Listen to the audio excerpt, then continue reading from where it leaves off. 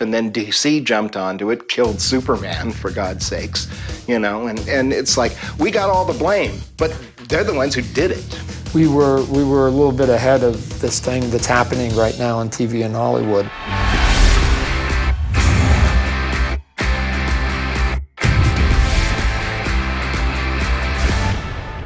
The Image Boys had slayed the dragon.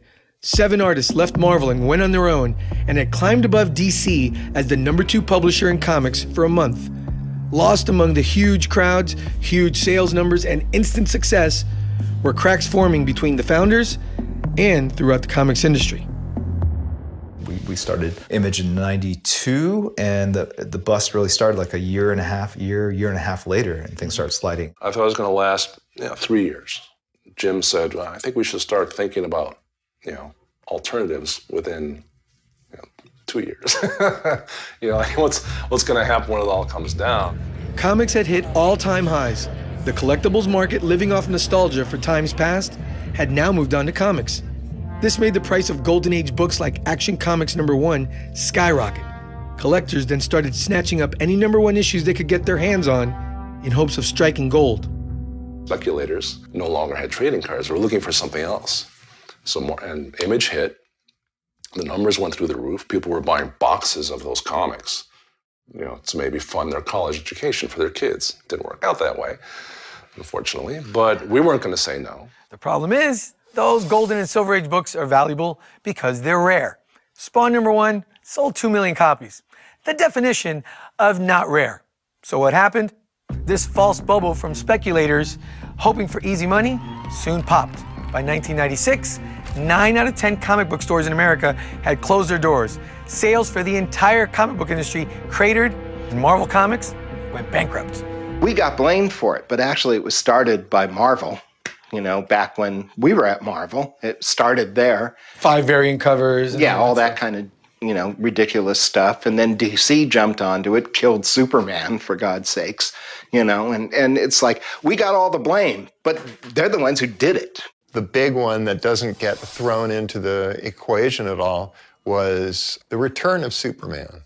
Nobody gave a rat's ass about the return of Superman. They had 50 years of comic books with Superman in them already. I think I had a different perspective than they did. I started getting worried pretty early on because about a year into it, books were starting to ship kind of late. That was a big criticism of Image in the early days. Personally, I wish I had drawn more stuff at that time. I think we could I think that the crash was imminent regardless, because even if we helped contribute to it, everyone was going through the sales frenzy, and there just weren't enough readers to sustain that kind of rapid growth, and both the number of stores and the number of comics that were being printed. But at the same time, I think we could have done a much better job of producing books more on time. As problems mounted for the comics industry, so did the infighting at Image. The bond between the partners started to come apart. The reverse of the early Image was happening. So I think that caused a lot of stress, and I think that's what, when Jim says the brotherhood should have lasted longer, I think the contracting marketplace affecting all of our businesses it was making it too hard for us to still be that, the brotherhood, the fraternity that was at the beginning.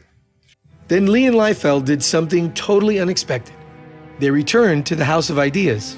The original idea was for all the Image partners to come in and do something at Marvel, and a lot of people, everyone else was not interested. Only Todd and Rob and myself, and so we flew out to meet with the people at Marvel at the time, and this was at a sort of top executive level, and so it wasn't even handled through normal editorial, and I think that kind of appealed to Rob and myself. And they said, these characters are broken in our opinion, they don't sell well. What if we did a deal where you took these characters and reinvigorated them however you see fit? So Rob and I basically said, I like this guy, or you take this guy, I'll take this guy. It was like a fantasy football draft.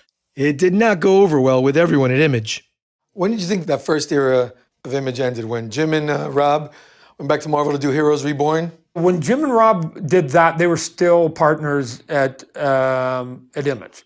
So I I wouldn't say that was it. For me personally, I think it was a move in the direction. Everything changed, and anyone who tells you different is just lying. And the timeline, I just tell everybody, go back and look at the timeline. It all plays out. When that happened, things got super ugly, and any problems that we all had with each other were not hidden anymore. Things got so bad, Silvestri actually left Image after accusing Liefeld of trying to poach artists from Top Cow Studios for Liefeld's own Extreme Studios. Your position on what happened with Michael Turner, who was an artist for Top Cow. Yep. He was upset that you apparently made overtures to him to work for you. I'd like to get your take on that. Mike wanted to do more work and wanted to expand what he was doing beyond what he was doing under Mark. And we agreed to a 3-issue project with him, which is great. We love Mike's work. At this time, my inker for about 4 years was now inking Spawn, and he was supposed to be exclusive to me. But you can talk to Danny Mickey, and he'll say, no, Rob didn't freak out. He just said, dude, if you're going to do that with Todd, then you're not exclusive to me anymore. And I let you go. That's fine. That was the extent of our talk. People were grabbing other people's talent by this time. It was a very, very difficult time, particularly for me. But we had we had set up a thing where a partner could be voted out if what he did was so egregious that it hurt the body politic.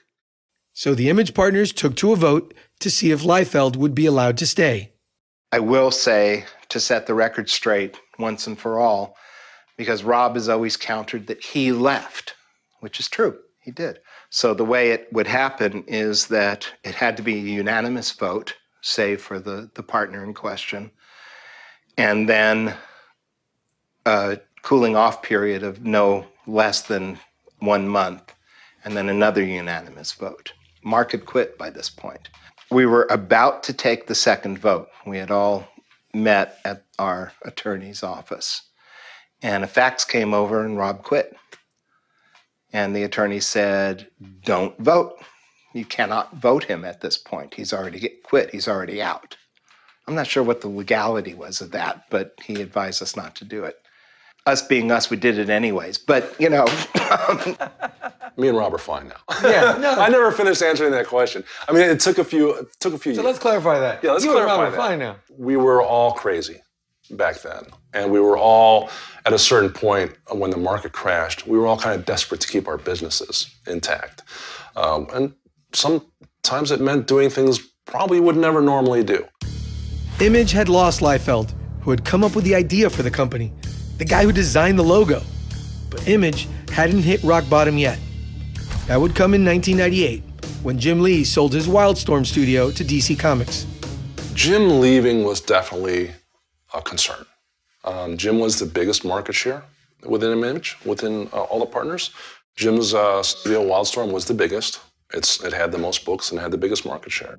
While the comics industry was on life support, Image's characters were actually thriving in other mediums.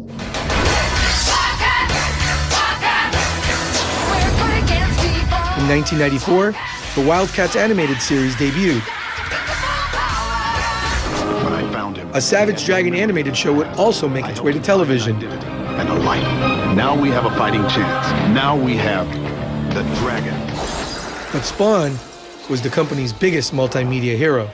In 1997, the feature film based on the character opened in theaters and was a surprise hit. You sent me to hell, Jason. I'm here to return the favor.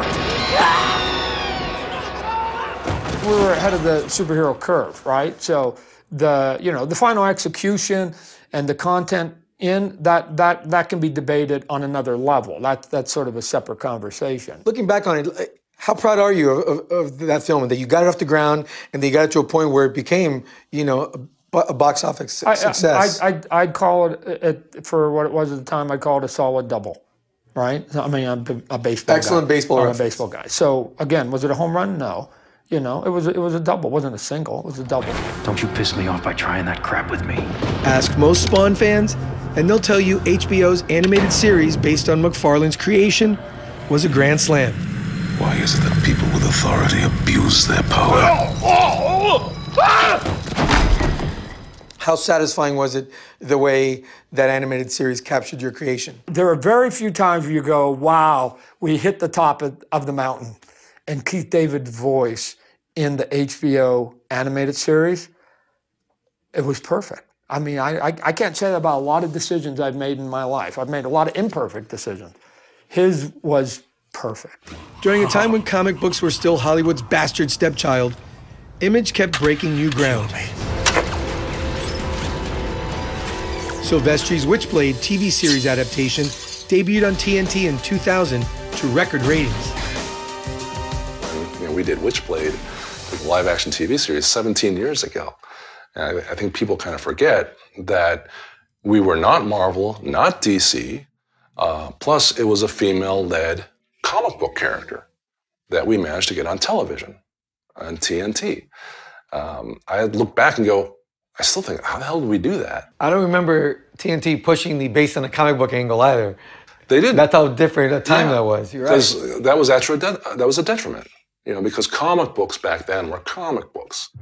Speaking of the actual comics, how does Image survive without Lee and Liefeld and their creative strength and contributions? So the company fell into a financial disarray with Jim and Rob being gone because they published the majority of books that we were publishing at the time. Valentino had a plan. In 1999, he became publisher of Image. Like Jim Valentino, I don't think gets enough credit when he became publisher to bring in things that were not spandex-oriented, that were not necessarily superhero-oriented. I really think that was kind of a pivotal moment for the company when Jim was publisher, because he kind of changed the direction of things.